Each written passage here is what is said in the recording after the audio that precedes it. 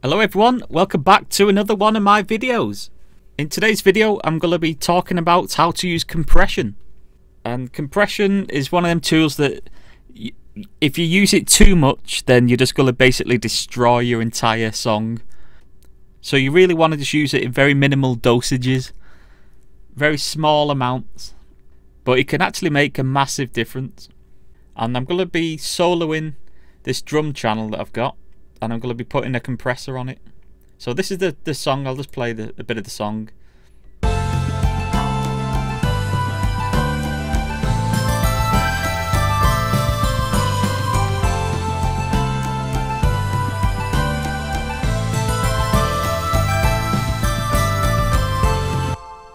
I'm going to solo the drums.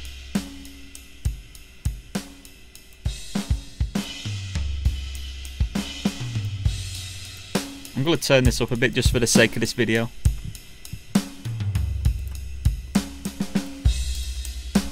Right, so let's add a compressor onto this. And a compressor on drums, on a drum channel, can actually bring out the entire sound of the drum kit. It's amazing what a difference it can make. It's just the smallest amount of compression could just boost the entire kit. It can give it more energy. It can give the cymbals more energy. It just sounds amazing on drums. Right, so let's open a compressor by clicking on that. I'm going to click this E to load it up. Basically, all I'm looking at when I use a compressor here, this is the main thing I'm looking at. This is the overall reduction of the track. And this is the threshold. This is what I'm going to use to bring down the compression. Like, this is going to adjust all of the dynamics and stuff and compress it. But when I move that down, this reduction is going to show. And the more I move it, the more reduction. I'm also going to take off the auto makeup on this because I want to explain how to use that as well. So let's reset these by clicking on them.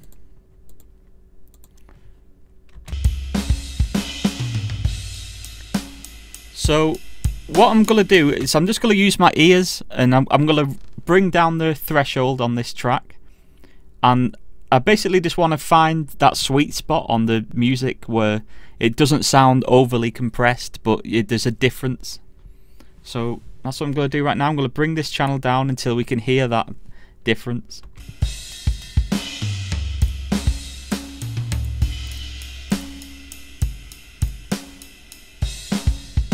You should start seeing it compressing in a minute.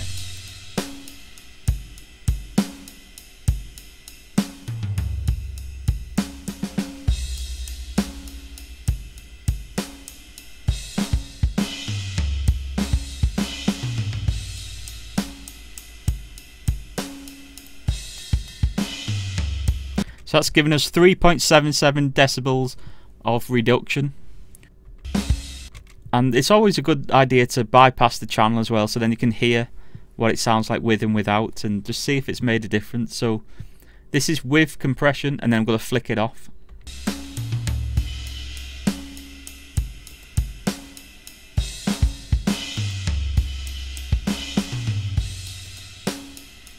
So there's actually a slight difference in the high-end frequencies. Without it, it sounds like there's more high-end. So this is obviously bringing that snare drum down slightly on the compression.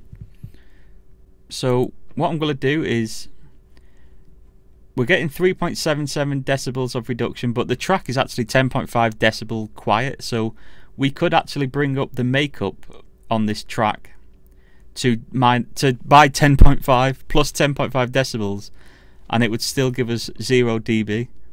So let's try that.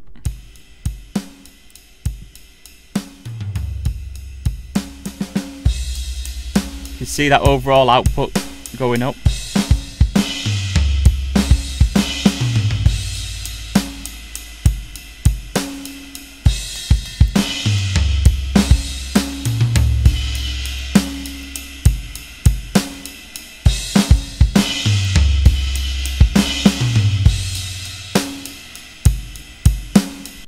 So now you can hear that's a massive difference. If I bypass the channel again, so this is with, and that's without.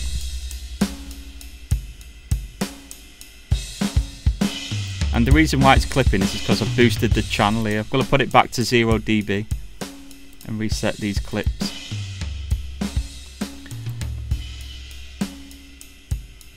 So that's without any compression, and then with. In fact, I think there's a slightly too much compression there, so I'm going to roll it off.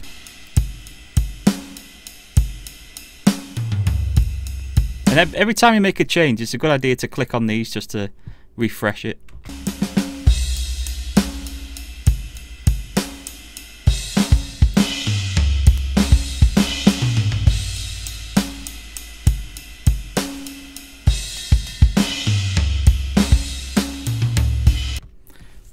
So you can see that's a massive difference on drums, and it actually does sound like there's more energy on the kit as well. So if I bypass it again, so that's with.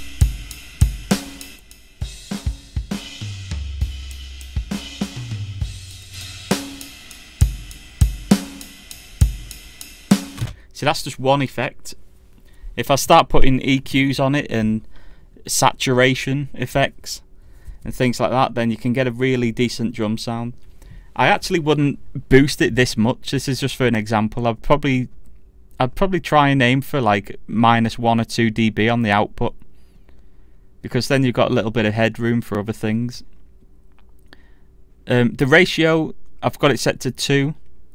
This is basically, if I push this higher, like 3 or 4, it compresses it a lot more. So that's pretty much it for the compressor. If you have any questions, let me know in the comments below, and don't forget to subscribe to my channel. And I'll see you next time. Thanks for watching.